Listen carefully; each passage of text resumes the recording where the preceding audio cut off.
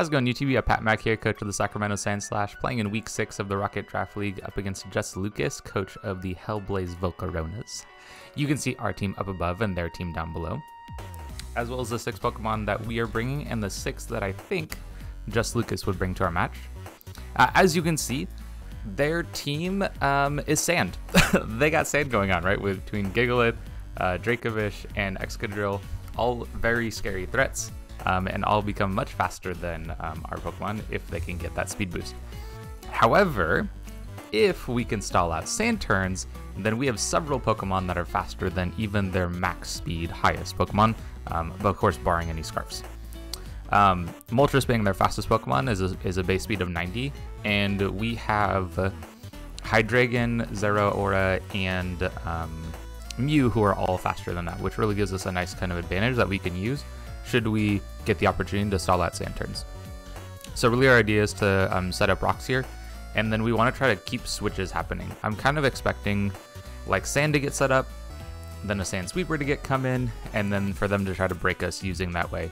And we have a handful of answers that we're going to try to use. This is one of those situations where it's not just one Pokemon, right? It's probably going to be a couple of them together who are able to find a way to stall out the sand turns. So we'll have to do that. We'll have to play around with that so that we can get in a position where our Pokemon are in a much better situation than theirs are. That's the general game plan. That's the idea. So we'll see if that's how the match plays out, and even if these are the 6 Pokemon that Just Lukas decides to bring to our match in just a moment.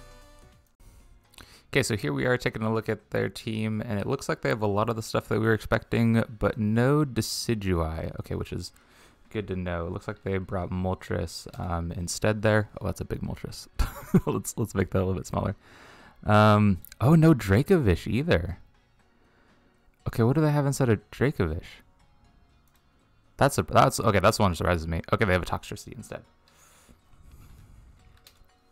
Okay, that's interesting to me because okay, so I think that kind of means that our Shoutout doesn't really have a great matchup against stuff.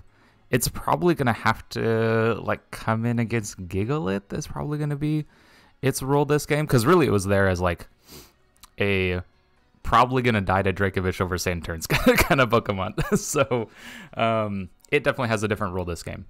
Okay, so what do I think they would lead with? Gosh, I could see a lot of different starts here. I kind of like a... Okay, so let's use Metalsaurus.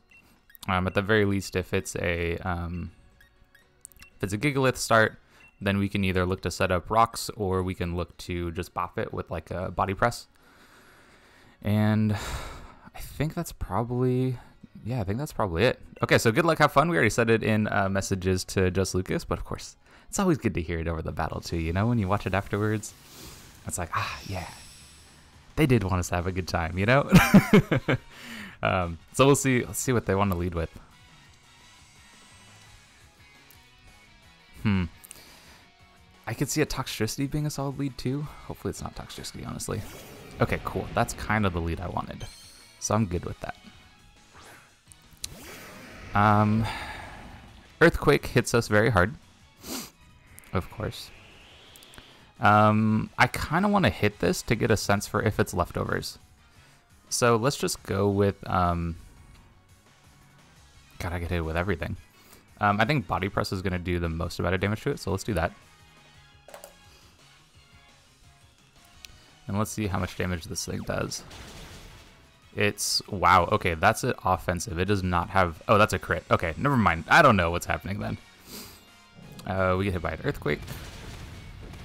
Yep, kind of expected that kind of thing to happen here. Okay, let's see. Do we see leftovers here? If we see leftovers, that'd be really nice. Okay, so they could be, I guess they could be Smooth Rock, although I don't think that's what would happen here. Okay, do they stay in? And, you know, let's get rocks up. I think that's the way to go. Because if they decide to stay in and then fight us here, then, I don't want to lose this without having the opportunity to set up hazards. So yeah, and they do decide to withdraw. Kind of expected that to happen, honestly. Moon, who's that? Oh, interesting. Do I want to try... to fight you. This could honestly just be like a suicide lead plan for us right here, and I'd be totally fine with that. And they're gonna take some chip damage while we get some healing back. I think that's a good situation for us. Okay, so let's go. Let's just go for some more damage here, I think. Heavy Slam is probably gonna deal some more damage to this. Yeah, I think this probably deals more damage. And this covers like another switch in if they decide to do that. If they hit us, cool, then they hit us, right? Like no big deal. But I also don't want them to set up. Okay, so they have Earthquake on the Necrozma. And they pick up that KO. So the KO, Gigalith, and they have EQ. Okay, so something for us to keep in mind. So I think at this point we're just going to go into Cerberus. If they're Scarf for whatever reason, then we're in a pretty good spot. If they are... something I also want to manage is sand turns. Okay, so they have 2 turns left of sand. And a Gigalith that's pretty hard chunked. I kind of want to just T-Wave. Let's just T-Wave. I don't think that extra drill comes in on this, so getting a T-Wave is going to be pretty nice here. That gives us some full speed control going on, which I think is going to be really good. Autotomize. Okay, you are a setup variant. So I'm glad that I got this Thunder Wave off because that kind of mitigates this Autotomize. And I kind of am wondering if their weakness policy. The way they played that in front of a... in front of me makes me think that their weakness policy. We're just going to try to chip this down. Let Sand chip it. Let Flamethrower chip it. But I don't want to pop a weakness policy if I don't have to. We don't need to let this try to sweep us. So let's just try to get some chip damage off. That's fine. There is the kind of option that they're playing around with. Okay, now I'm kind of curious. How much does Dark Pulse do? Because if I can go for it here without letting them set up even farther, then I think I'm in a really good position. So let's say they have like max HP, for example. If they're max HP, then we don't quite do enough yet. Let's, yeah, and I don't want to give them the opportunity to just like absolutely wreck us, because we should be able to live any one hit from them. Ooh, maybe? Yeah, we should be okay. Yeah, we're totally okay there. So I'll go Flamethrower. And at this point, this thing has been suitably chipped down that we can go for a Dark Pulse if we want to. And we should be able to live another X-Scissor here. Again, we do not want to pop a weakness policy on this thing if we don't have to, so we're just going to go Dark Pulse. Look to pick up a KO on this. Or honestly hit anything that decides to come in, right? There's another X-Scissor. So this was potentially a check to our the Excadrill, like being a Earthquake switch in. So we do pick up just the KO.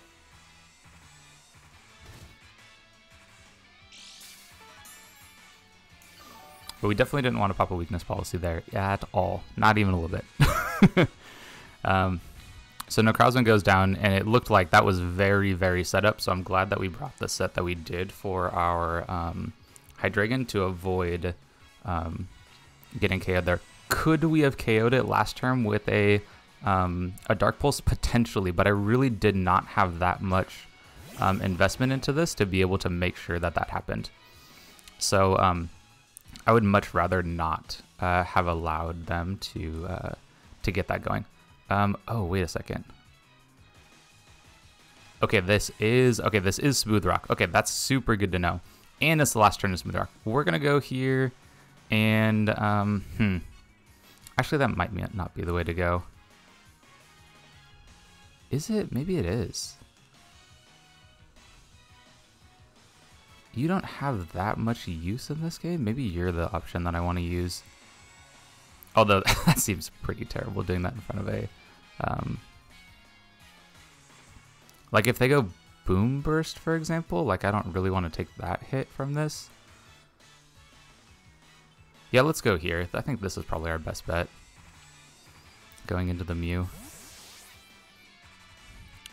We'll see what they decide to do. If they go for a Volt Switch, then I kind of wish I'd gone Zero Aura, for example. Shift Gear. Oh, wow, another setup variant. Definitely not what I was expecting. I mean, this is a way to deal with the speed difference, right? I think at this point, I'm just going to go for a Psychic.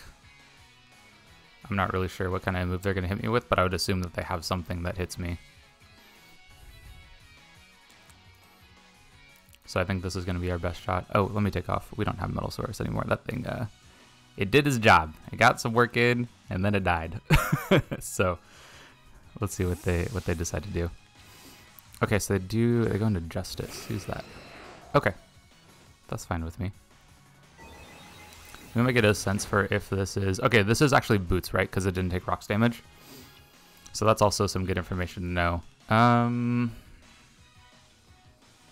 Could I Nasty Plot in front of this? I feel like I totally could. Yeah, let's Nasty Plot in front of this. I think that's definitely the way to go here. So we can get some...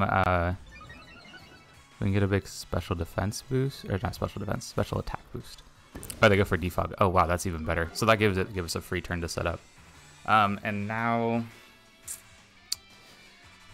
Could I Nasty Plot again? I totally could. Nothing's changed here. The only thing that's different is that, like, now they have,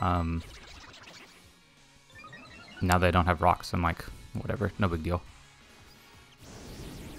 Okay, so I'm kind of glad that I did that again. We should be able to hit this thing really hard with a Psychic. And if that means that we end up at +2 at the end of this, right? Like, we hit, then they hit, then we hit again, then I'm cool with that. This is probably a good situation for us right here, actually.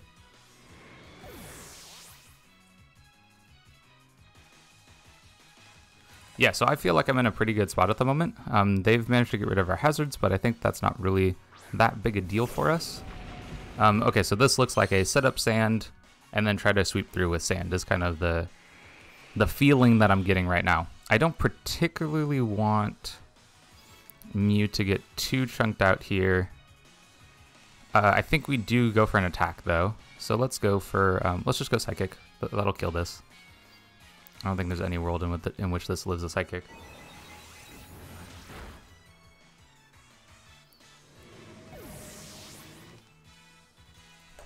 So that puts us in a pretty good situation. It means that my feeling is that the game is going to end very quickly now. We've gotten our Mew set up to a good position where they have to bring this in, right? And, ooh, how much does Vacuum Wave do to you? Let's find out.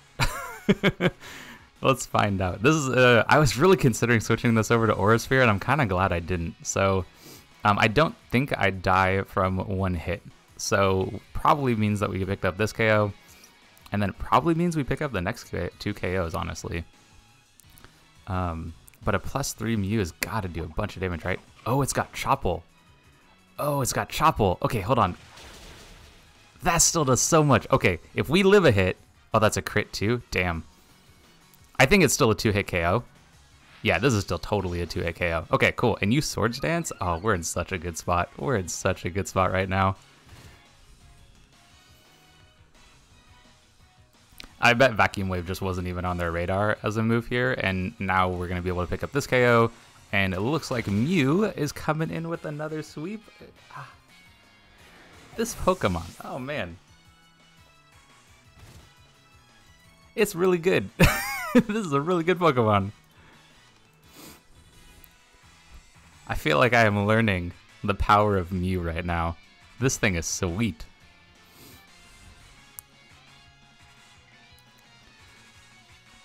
And at this point, we just Psychic twice. Both these Pokemon are weak to Psychic, so we should be able to 2-hit KO. Or like 1-hit KO each of them, essentially. That's what I'm saying. And let's see what they got. I mean, I guess if they're a Resist Berry, we might not kill them, but I don't think they would be. Yep, so we pick up this KO.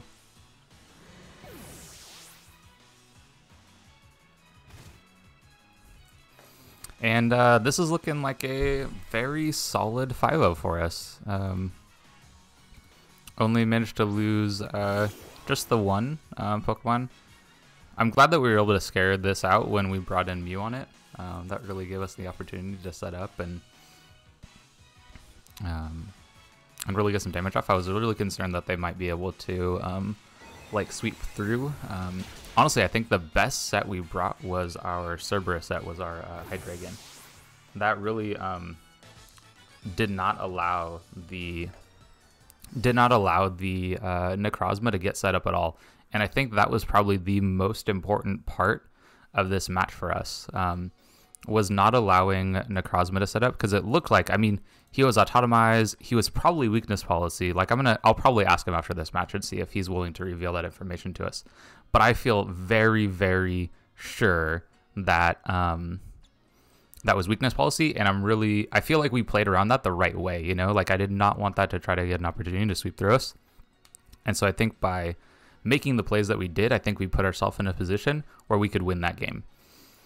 We did have a Shucka Berry on Zeraora, so I think had we popped weakness policy, if we brought in Zeraora as a revenge killer, I think we would have been okay. They would have been faster. I'm pretty sure they would have been faster with like a double autonomize, but they have double autonomize plus paralysis. Either way, I think that we were in a pretty good spot there. Let's go and take a look at what our plan was. And we kind of did it, right? We set up rocks, which is exactly what we wanted to do. We stalled out some sand turns, exactly what we wanted to do. And then no setup on Zeraora, but we got the setup on Mew, and that Mew was able to sweep through, I believe, picking up 5 kills for us. Yeah, that was super good. Really well done by our Mew, so really proud of how that set worked out for us. And I think the Vacuum Wave actually came in very, very clutch, and I'm glad I didn't switch over to Aura Sphere like I was thinking about doing. Either way, really good game to Lucas. I think that we just had the opportunity to set up in the way that we did, and came out with the victory for that. So anyway, if you are interested in seeing some more VGC content and more some singles content, well, this was singles. If you're interested in VGC, we do that too. So if you're interested in Draft League content, stick around to the channel, like, subscribe, all that kind of stuff that every YouTuber asks you to do. And hope you enjoyed the game. Look forward to seeing you on the next one.